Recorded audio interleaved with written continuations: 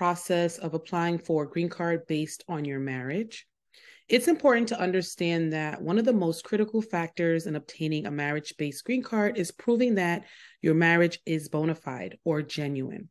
Unfortunately, many couples make mistakes in attempting to prove that their marriage is bona fide, which can lead to their green card application being denied. Hi, I am Ebony Anuforo, an immigration attorney representing clients in all 50 states. And on this channel, I answer frequently asked immigration-related questions that help make the American dream a reality for families and couples all around the world. One of the most common mistakes that couples make is not providing enough evidence to prove that their marriage is genuine. The USCIS wants to see evidence that you and your spouse share a life together, including joint bank accounts, joint leases or mortgage statements, and joint tax returns. Another common mistake is not providing enough evidence of the history of your relationship.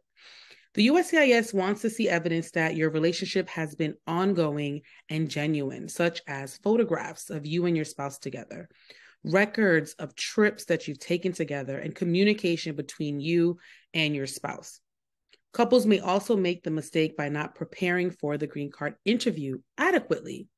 You may feel that it's not necessary to prepare because you and your spouse know each other really well, and you're confident that you'll be able to answer any question that they ask about your relationship. But the USCIS officer will ask questions to determine whether your marriage is genuine, and if you're not prepared to answer those questions, it could be a red flag. I've heard of countless amounts of couples, real couples, who failed the interview process because they did not prepare. No matter how well or how long you've been married, it's always recommended to prepare for your green card interview.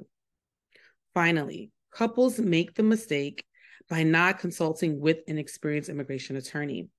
An attorney can help you gather the necessary evidence, review potential red flags in your immigration history, determine if you're admissible, and also help you prepare for your green card interview, which in turn will lead to increasing your chances for success. To summarize, there are several common mistakes that couples make in attempting to prove that their marriage is bona fide, including not providing enough evidence, not proving enough evidence of your history of your relationship, not preparing for your green card interview, and not consulting with an experienced immigration attorney. By avoiding these mistakes, you can increase your chances of obtaining a marriage-based green card and begin your journey towards your American dream.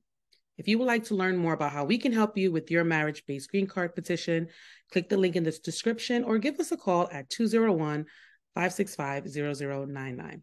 Thank you for watching.